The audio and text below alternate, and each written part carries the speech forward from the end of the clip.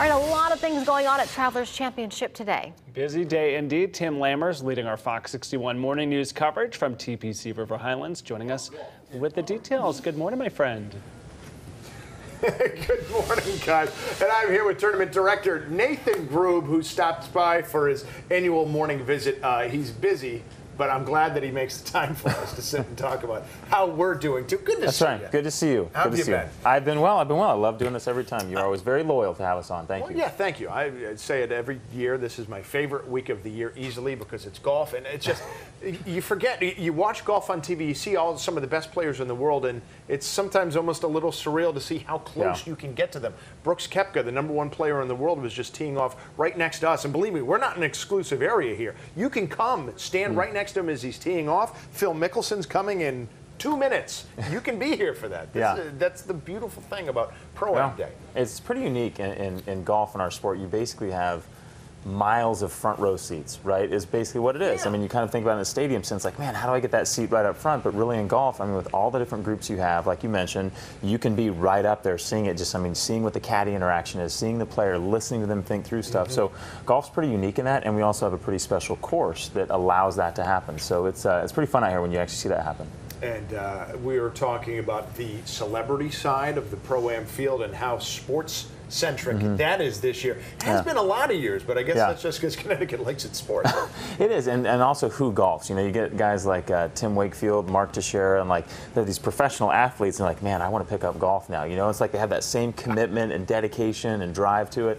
And so that's cool. And then you get the basketball, and you get with Ray Allen and the football, and it's pretty cool. You actually broke it up very well. I mean, you need to come work for the tournament. How you were talking about the Celebrity Pro-Am, so it was very impressive. I do it on a pro bono basis too. And and then if you follow people like Phil Mickelson on Twitter, he's a big sports fan. He's always throwing footballs around. You know what it reminds me of? There's an old saying like actors always want to be musicians, and musicians want to be actors. I feel like the 4 other major sports, they all want to be the golfers, and golfers wish they could play those other sports. It's funny. I think those athletes know that you can play golf for a lifetime. They know there's kind of a window for their sport, but they're like, hey, I can play this sport for a long, long time. Yeah, no, Phil's crazy. He's a great athlete himself, but I mean, so he plays left-handed, but he throws right-handed. And the first time he did that, it's like, really, you're going to be that good at golf, and you can flip around and throw it the other way.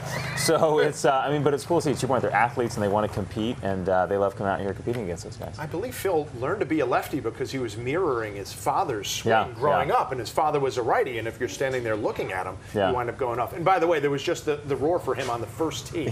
He's just teeing off, so you can get him for the next 4 hours. Well, how big is it for the tournament getting Phil while we're on that topic? Oh, it was awesome. I mean, it started, obviously Brooks committing as the #1 player in the world, committing early in the year, and then Justin Thomas and Bryson, and we had like 3 of the top 10 in the world before. I mean, it was even, the snow wasn't even thinking about melting, and then Phil coming was just this awesome push where people are so excited to have him back, and he's excited to be back. He loves this golf course, loves these fans, 2-time champion here, so it's gonna be fun. Talk to me about the celebrity mini golf tournament. 10 o'clock. That's turned into a roast. That's like the Friars Club roast. We're just sitting there murdering people. That's not entirely accurate, but let's say I do have fun though. But they now have tryouts for these teams, to get into the celebrity mini golf. So I mean, we have people like yourself and and other friends that will come down there and play. But the winning team gets to donate $2,500 to the charity of their choice, and it's become very, very competitive. It has. Yeah. You got to watch for some shenanigans. I'm not going to mention names. It's an official golf term, shenanigans. Yeah, moving balls. I'm going to move this past the Lego. I'm going to go on the other side of King Kong. So yeah. 5, 6 mulligans. It's all good.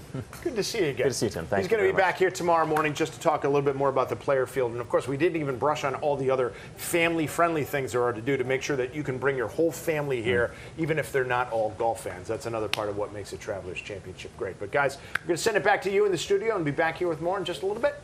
Amanda, Jimmy, and myself, 2nd place last year. So, Margot, we're hoping she can bring back the gold. Yeah, hopefully. Go team. Go team, indeed.